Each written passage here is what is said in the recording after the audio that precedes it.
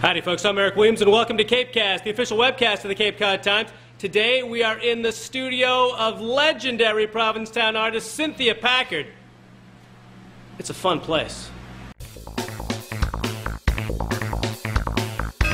CapeCast. It's a blue day, it's a blue moon tonight, so blue will be the color of today. And I'm gonna, these paintings, they change as fast as my emotions change, so I'm gonna change this painting here into the blue moon painting.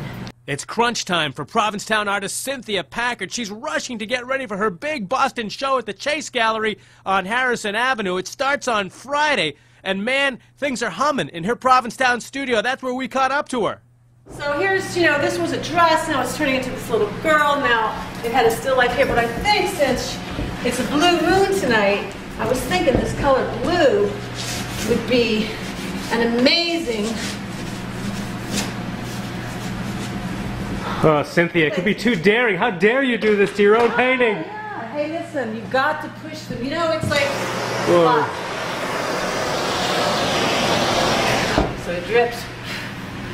Turn it this way. Right through her face. Yeah, right through her face. What the hell? Let's see what happens now. You lose the line, find the line, lose the form, find the form.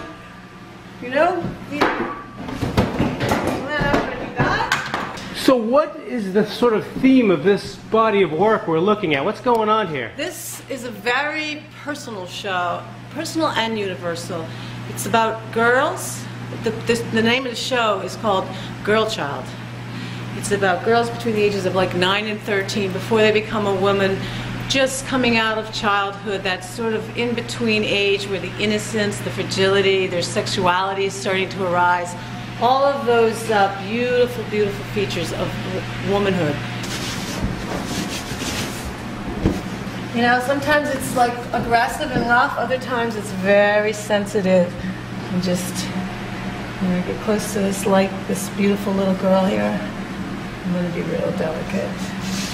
This particular work is very different because it's not only paint, but I take paper and I put the paper in and make these collages, which there's 42 paintings in this show, and they're going to make a book. See how this goes? Beautiful, right?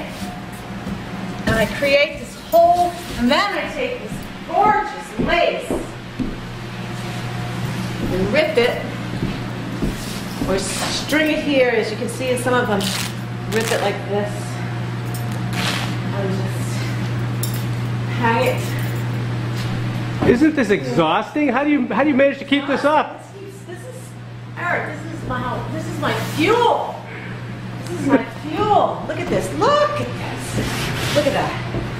And then you bring this paint into the lace. And somehow maybe we're going to incorporate her somehow like this. It's kind of like dressing a painting, but who knows what's going to happen? Who the hell knows? That's what's so great about it. CapeCast.